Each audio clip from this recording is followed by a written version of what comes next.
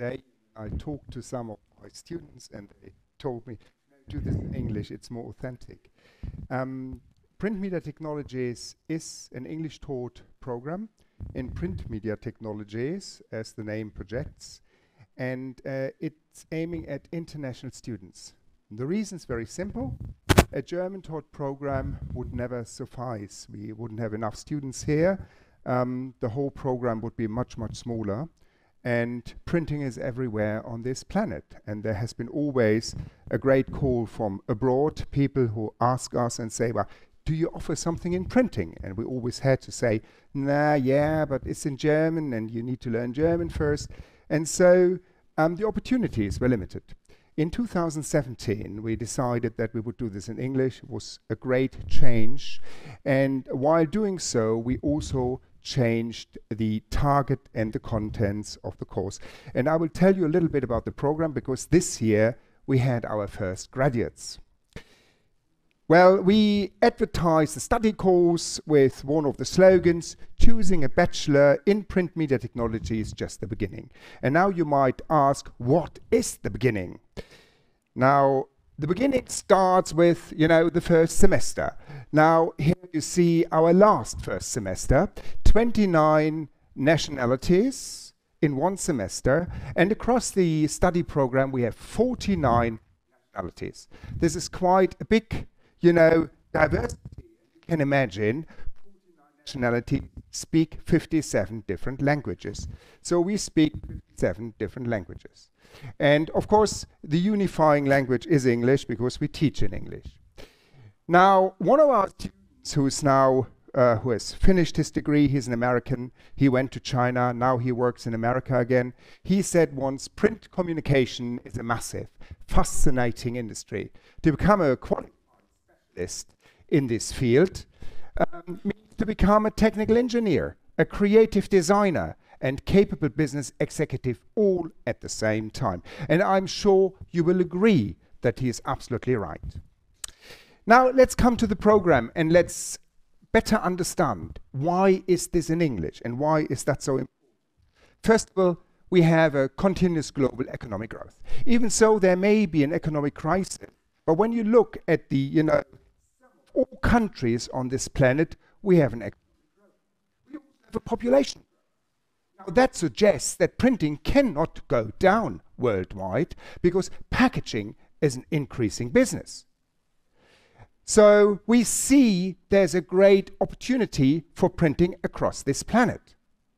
So printing is a global business. Everywhere you find printing presses, across the entire planet. And I was very surprised when I traveled to see how modern companies are, even in third world countries, you would say, in emerging countries. Most modern technology stands everywhere.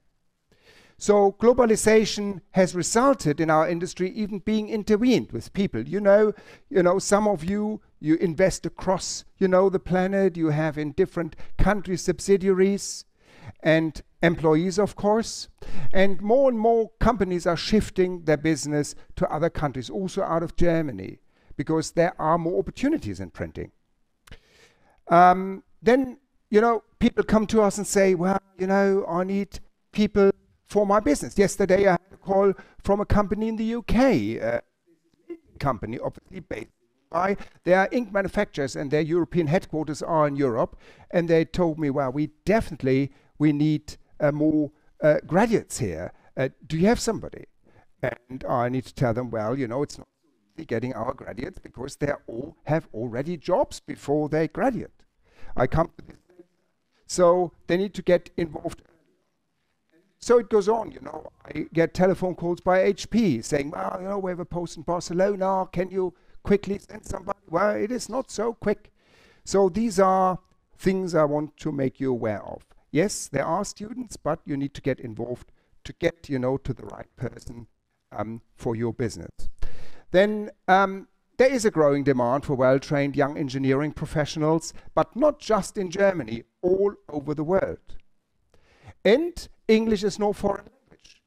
It's our common means of communication. And wherever you go, abroad, even if you go to Italy, you probably speak English with your business partners.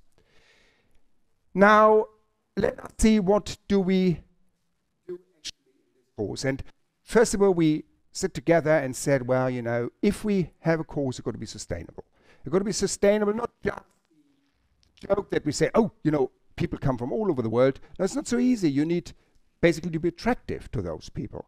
And so we looked at the societal trends. At the moment, we can see individualization.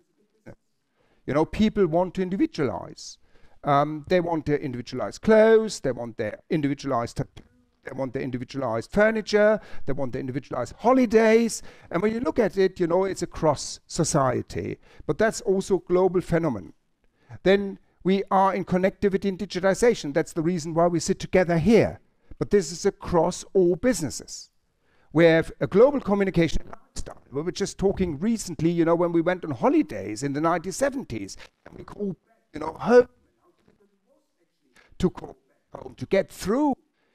And nowadays, it's actually no question. We're no longer calling. We are sending WhatsApp. We are sending small videos. You know, we are always available. Doesn't matter where we are. And another big trend is sustainability. Now, you know, since the energy costs are rising, it's big. It's a big talk about it. How can we be more sustainable? Think about all the plastic waste of packaging. Packaging has become, you know, a problem. Globally, plastic. So how are we dealing with that? It's also part of our industry, right? Isn't it? So when we look at trends, you know, translated to products, say, you know, what is it? And so the idea was then to say, well, the study course must come from the product. The product comes first. There's a product idea. And then you look, you know, how can I produce it? It's not that you say, well, I need a new product. I have, you know, and what I can do on an offset press. You think about a new product and then say, well, how can I produce it? So therefore, we translated these trends, individualization, sustainability, and interconnectivity. And I put a few abbreviations over there. You see VDP, variable data printing, and POD, printing on demand, and then IoT, the Internet of Things. Now, when you look at packaging, printing, individualization is something which is now debated. And the packaging printers will tell you, it's not really a big thing now, but it will be in the future. Believe me, online trade will make this possible because you will buy individualized food online. You wouldn't buy your yogurt, which you can get next door from Lidl, you know, through the internet, but you will buy your own, you know, specified yogurt. You buy your own coffee brand, and you would like to have an individual packaging as well with it. So we can see, okay, everything which comes online gives us the opportunity to individualize.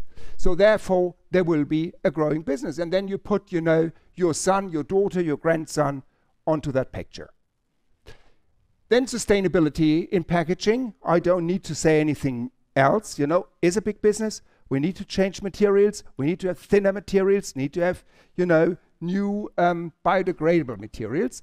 And interconnectivity is also do I get extra information? Can I do things online while I'm buying? Can I see the product? Can I turn it on my mobile and see how the contents looks like? So that's also a trend. Then commercial printing. I don't tell you about the photo book and all the wonderful workflows you know about. That's here, so that is a trend. But also in sustainability, you know, how we are dealing with commercial products. Paper recycling is an issue. It's very expensive. And it's only worth doing it because the fibers are so expensive.